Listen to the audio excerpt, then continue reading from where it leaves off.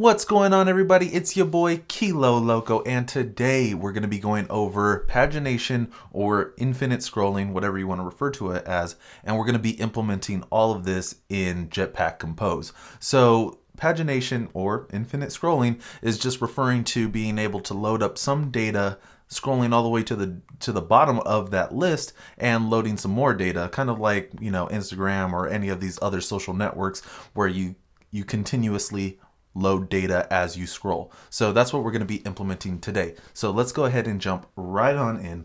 And as you can see here, I'm using Android Studio Canary 13. So if you want to follow along, you're going to probably need Canary 13 or above, depending on when you're watching this.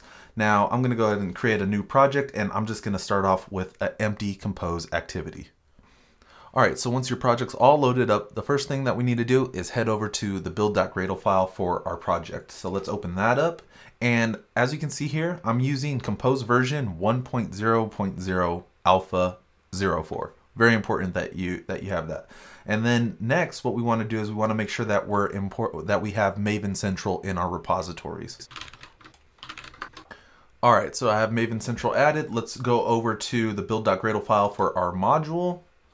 And what we need to do in our dependencies is we need to add in a couple of different things. We're going to need the Compose runtime and the Compose compiler. So let's go ahead and add those in as well. All right, so as you can see, we have the compiler, and take note that compiler did change to this syntax. Instead of the dash syntax like this, it's now a colon. So just make sure that you have that in there correctly. And then I have the runtime and also runtime live data. We're going to be using live data in this tutorial. Then we just simply have to sync our Gradle file.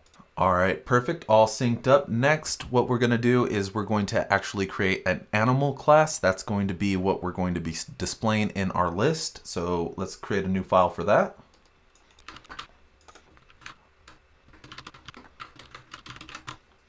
So as you can see, we have a very simple, straightforward class right here that's going to store our data. It's going to be an animal object, and it has an ID, an emoji, and a name.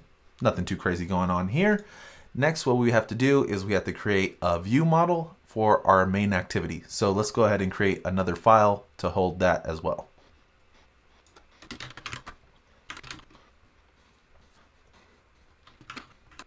So now we have our main activity view model, and it conforms to view model. And this main activity view model has a function on it called get animals. So we won't be doing networking today. Instead, what we're going to do is we're going to simulate a networking request, and we're going to be getting data or pages based off of the current index, and we're just going to hard code those values. So let's go ahead and create a mutable list for the animals that we plan on getting back, and then also create a when statement giving us the specific animals for that specific page.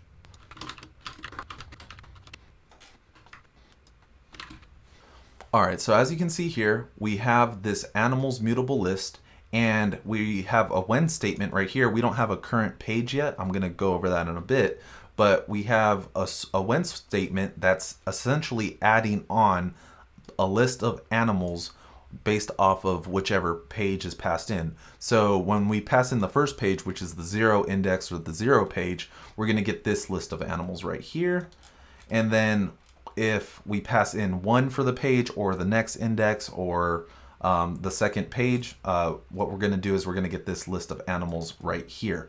And then nothing's going to happen any other time. That's all I felt like typing out. So what we want to do is we want to go ahead and create a property on our view model that's going to keep track of which current page we're on. So let's go ahead and add that property into our view model. All right, so I decided to change it to next page. I thought that made a little bit more sense for this specific situation. But anyways, we have a next page variable right here, and we're still going to be switching off of that specific variable. Now, when we get it the first time, we're just going to get the first one, and it's going to be this array, right? This list. And what we want to do is every time after we get a list of animals, we want to increment the next page. So the first time the next page is going to be 0, but after that it should be 1, right? So let's go ahead and make sure we increment the next page as well at the end of our get animals list. All right, so now every time we call this, we have, every time we call get animals, we're going to make sure that we increment the next page so that we're never getting back the same data. Next, what we need to do is we need to actually be able to provide data outside of this view model. And we're gonna actually be doing that by creating a live data property. So we're gonna have live data of an array of animals. And that's what we're gonna actually use to build out our list inside of Compose, inside of our main activity using composable functions. So let's create that property as well.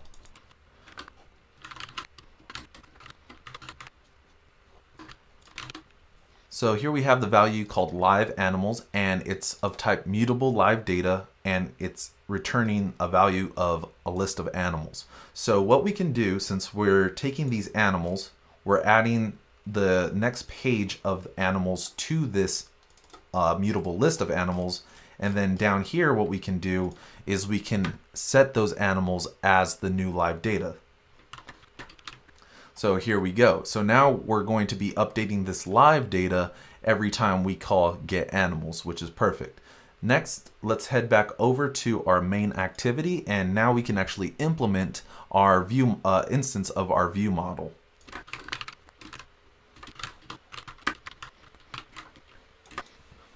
So here's our late init view model right here, and it's of type main activity view model, as you can see. And we're just gonna set that view model in our onCreate method. So we're gonna do view model provider, which is going to be this main activity. And then we're gonna do get main activity view model and pass it in. So that'll create the instance of our view model. So now what we need to do is we need to update our UI. So I'm gonna go ahead and delete all of this boilerplate stuff that was added in here because we don't need you no more. You're not needed no more. And I'm going to go ahead and create a new Jetpack Compose function, which is going to be called animal list. So let's go ahead and add that in now.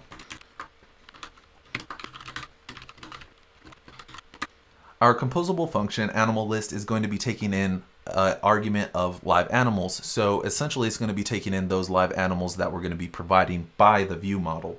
And before we actually implement the UI here, what I want to do is I want to actually implement a scaffold so that it makes our app look like an app and it's not just like this super ugly thing. So I'm going to implement a scaffold and make sure that we pass in animal list for its body.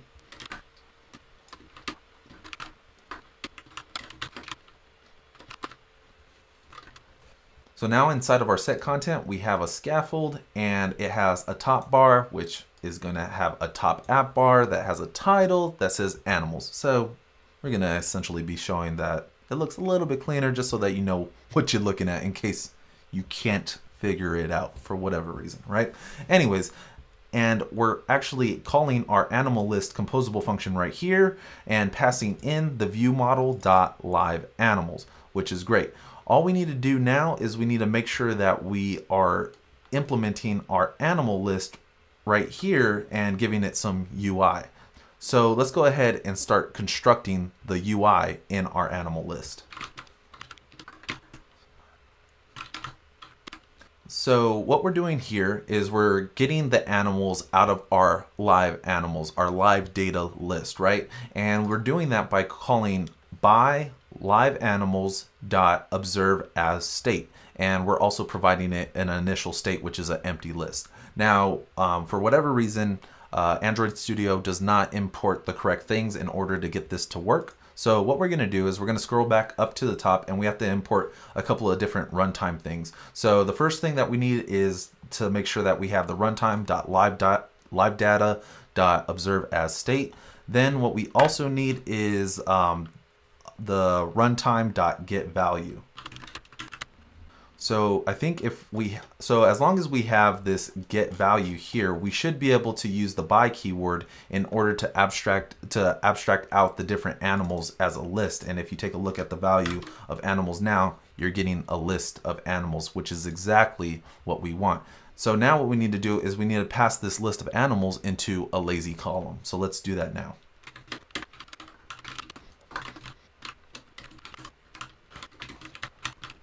All right, and just like that, we have our lazy column for items, and the items are going to be our animals, of course, and then we have an animal being passed into each into this closure right here. So every time it passes in a different animal, we're just going to create a list item that has an icon of the animal emoji, and then the text is going to be simply the animal's name.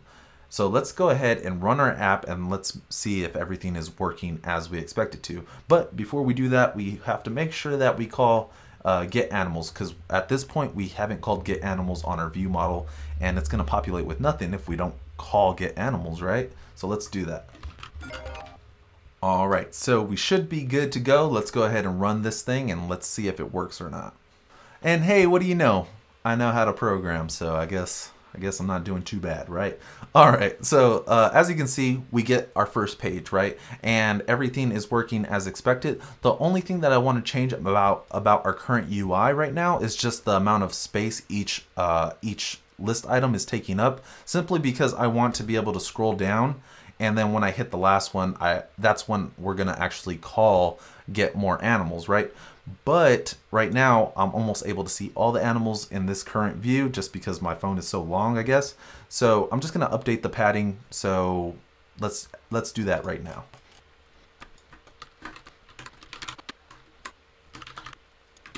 All right, so as you can see here, nothing too crazy, just added our modifier with some vertical padding, 30 on top, 30 on bottom. And let's run it again just to make sure that everything's all spaced out. I like breathing room, okay? Oh yeah, that's much nicer. Look at, you can breathe for days up in here. Look at breathing, straight breathing for days. Okay, awesome. So now what we want to do is we want to actually be able to get more, get our next page, right? So we want to go, and if we take a look at our main activity view model, we should be able to get more animals once we scroll all the way to the bottom, and it should be seamless, right? So what we need to do in our main activity is, instead of using this lazy column for items, what we want to do is we want to use lazy column for indexed. And what that's going to allow us to do is actually get the index of these animals. And when I get to the last index, what I want to do is I want to call get animals. And since our get animals function is going to be updating the next page at the end, when we call it next, this next page will be 1. So we'll actually be getting all the animals at the second index, or the second page. So let's go ahead and update our main activity to be lazy column for indexed. So lazy column for indexed is pretty much the same exact thing as lazy column for, except now we have this index right here that's being passed into the Lambda. And we can just go ahead and run an if statement to check if it's the last index, and if it is, then we just simply call viewModel.getAnimals. So it's as simple as that. We're just making sure it's the last index, and if it is, we're going to call getModels or getAnimals. So let's go ahead and run the app again, and let's see if it works as we expect it to. All right, here we go. Moment of truth. Did we do it right? Do we know what we're doing? And we don't. Oh no, it blew up. So what's going on here is that I think that I updated it wrong. And if we go ahead and take a look at our animals, and if we actually take a look at our animals, we're actually going to see the problem is because every time we call get animals, we're going to be creating this new mutable list. So what we actually want to do is we want to use the current value of live data, or our live animals, and append to that if it has a value, right? We don't want to create this empty list, because then what's going to happen is when it calls 1, it's going to essentially be replacing that entire list with this new page. And then when we call the end at the end of 1, it's going to call 2, and it's going to just simply be an empty list. So that's why we ended up getting an empty list at the end of it. So let's go ahead and make that change right now. All right, so as you can see, instead of just creating a new list every time, what we're going to do is we're going to get the liveAnimals.value, change that to a mutable list right here. Whoa, change that to a mutable list right here. And then if it is empty, then we'll just go ahead and give it an empty list, which will happen on the first call. So let's try that again. I think that we got it this time. And let's see if we're able to continue to scroll. All right, let's try it again. Let's try it again. We're scrolling, we're scrolling, we're scrolling. We're scrolling. We're scrolling. Oh, look at that. We know what we're doing. We know what we're doing. We're programmers, guys. We're programmers. All right. Awesome. So as you can see, you were able to scroll all the way down and get to the bug. And we actually found a bug in our tutorial right here, but we figured it out. So that's going to be it for today. I hope that you enjoyed the tutorial. If you have any other topics that you would like covered, make sure you leave them in the comments down below. If you want to see more videos like this, make sure that you subscribe to the channel. That's going to do it for today. Thank you for your time. Now go out there and keep coding passionately.